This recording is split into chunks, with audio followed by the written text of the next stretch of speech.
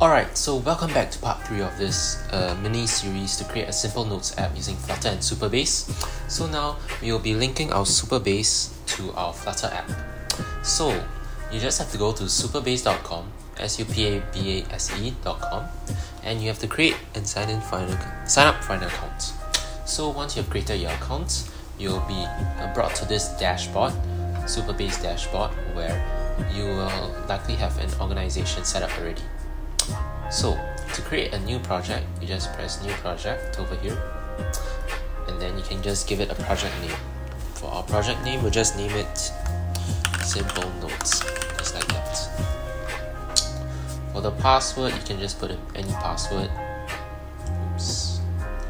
For the password, you can just put in any password. You can just generate a password here, and then you can just create a new project. Yep, so you can see that it is currently setting up the project right now, and we can just wait a while, and I'll see you back when the project has been set up.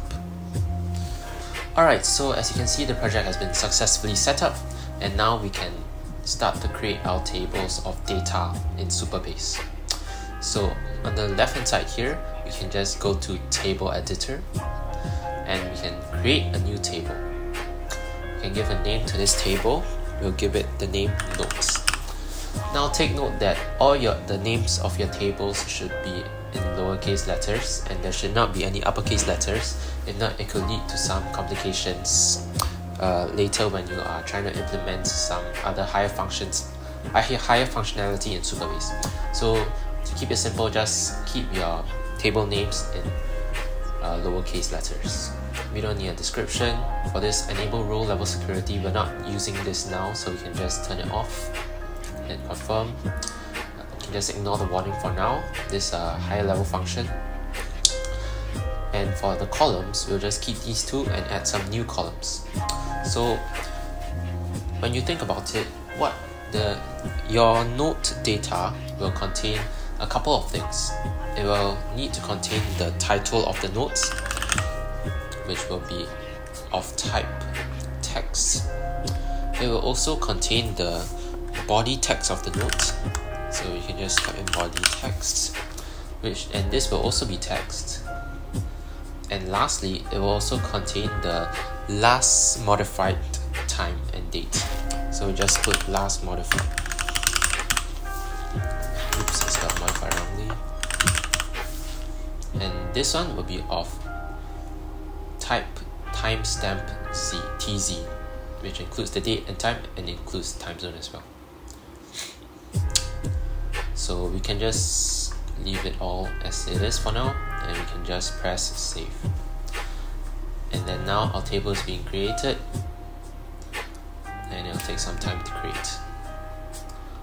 And yep, our table is good to go now. As you can see, there are these columns: the ID, the created at timestamp, the title, which is a text, the body text, which is also a text, and the last modified timestamp. Alright, so that's basically all we need to do in Supabase. And now we can go back to Flutterflow and implement and link our Supabase table, our Supabase project, to our Flutterflow project. So to do that, we have to go to this settings and integrations icon all the way at the bottom,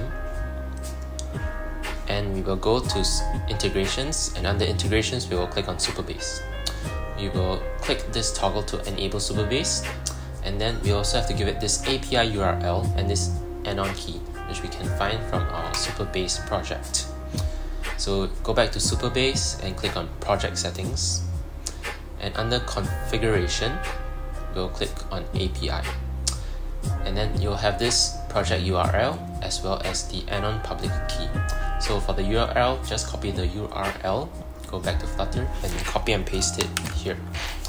Go back to Supabase, copy this public anon key, and paste it here in Flutterflow. And then just press this button to get schema. And if all works well, you should see that your notes table that you have just created should appear at the bottom here as well. Alright, so that's basically it for linking Supabase to Flutterflow, and in the next video we will continue to update all of these tags, body tags and date based on our data in our Supabase table, as well as add data to our Supabase table so that we are able to add functionality to our Flutterflow app. Alright, so thank you for watching. I hope you have learned something valuable and interesting, and we'll see you in the next video.